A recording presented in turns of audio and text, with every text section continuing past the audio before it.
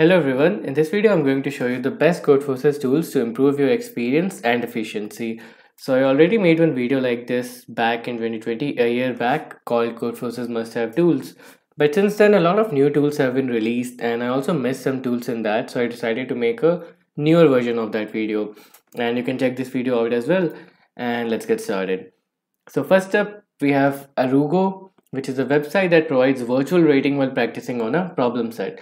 So it's pretty recent. You can see that the blog was made 8 days ago, and also I will give you the link to all these blogs in the description. From there you can read them, install them, and check them out for yourself.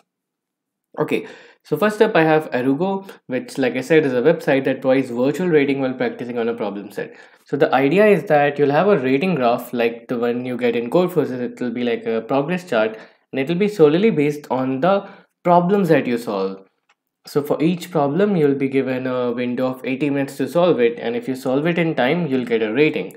And if you're unable to solve it, you'll lose your rating. So it's pretty motivational, and you don't have to like take part in contests to see your rating. You can just solve a lot of problems and see your rating improve, your progress improve, and it's really motivational. So again, it's a great website, and you can check them out. I'll give you the link of the blog in the description. So the website looks something like this. I've already made one account, but I cannot remember the credentials. But yeah, you can just check it out and see for yourself. Okay. Next up, I have a tool, Commentative Programming, made by Omar Hafez. So the name of the tool itself is Commentative Programming, Commentative_Programming. So it's basically a tool, and it provides several features which saves you a ton of time. How's that?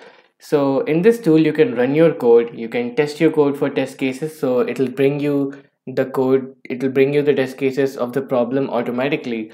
And from there, you can, run your code in the tool. You can see the test cases, you can see whether your code is being accepted, rejected, or whatever is the case.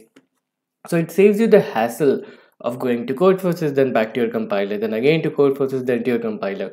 So all that to and fro, it saves you the time of all that. So you can do everything in the tool. You can even submit your solution. So when you can see that your test cases are being passed, you can submit your solution from the tool itself. So that again is very like useful, and it saves you a bunch of time. It saves you solutions, and it has a great colorful output section. Well, the aesthetics don't matter that much, but the fact that it saves you a lot of time is really helpful. So you can install it on Linux and Windows. I'll give you the link of the blog, and I have it installed on Linux, but I'm on Windows right now, and you can install it on both. Again, this is also pretty recent, like I think it was released a couple of months ago by Omar Hafez. So I'll give you the link and you can check it out. Again, it's a great tool. Okay, next up we have Code Blast, in which you can upsolve with friends. So it's like a fun little tool for a fun activity with friends. If you want to take part in a contest with just you and your friends, then you can use Code Blast. So Code Blast looks something like this. The website is very beautiful.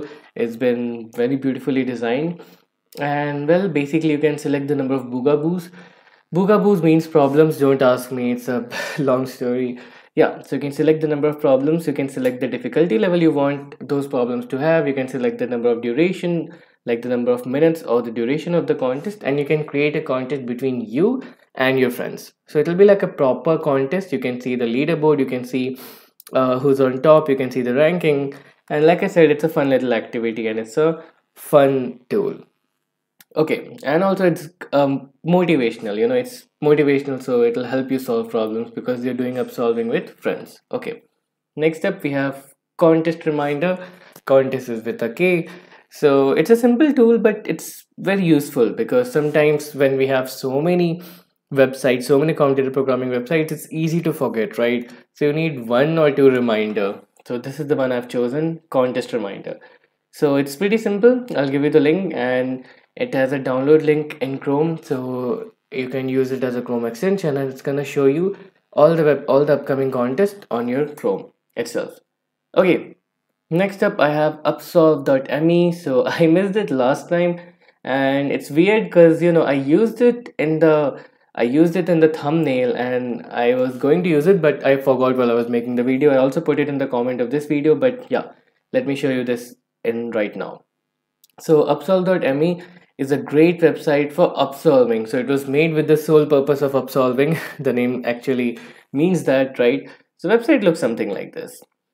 So you can just put your handle in and it'll recommend you problems to upsolve from the past contest. Yeah, and the link given in the blog is not working. This link is not really working, so I had to scroll down in the comments and find upsolve.netlify.app. Yeah, so you have to use this one to access it, and it just gives you upsolve problems to upsolve from the past contest that you missed, and it suggests you practice problems based on your rating graph. So you have to like put your handle in. I've already entered my handle, and from there it's gonna suggest you problems to solve from your past contest, and randomly it's also going to suggest you practice problem based on your previous like submissions. Okay, and the last one, I have the Lockout Bot. So Lockout Bot I completely missed in my last video. It's also pretty old, like it's more than a year old. So I'm pretty sure you have seen Galen Collin versus Second Thread's lockout match by now. I guess everyone has seen it. So it's quite simple. It's similar to Code Blast, but it's 1v1. So you can challenge your friend in a 1v1 contest. So it'll be just the two of you, and you'll be given some problems that you have to solve. And you need to have a Discord. Like you need to have a Discord ID. You can just go to the website discord.com, and the person that you're challenging, they also need to be on Discord. So it's pretty simple, and you can either invite the bot to your Discord or you can just join their server. So their server looks something like this, and there they have a how to use, where it's gonna show you how you can use it. You have to link your Codeforces handle with your Discord ID, and invite you have to invite the person, and then you have to challenge them, and that person has to accept your challenge. And when that person accepts your challenge, then you can just have a proper lockout championship or lockout contest between you and your friend, and it's going to show you updates like who's winning, who won at the end, and things like that. So again, it's pretty motivational in case you want to win against someone, or in case you want to challenge someone. It's a great thing. So that's it, guys. I'll give you the link for all of these blogs in the description. You can read them and check them out, and that's it, guys. Thanks for watching.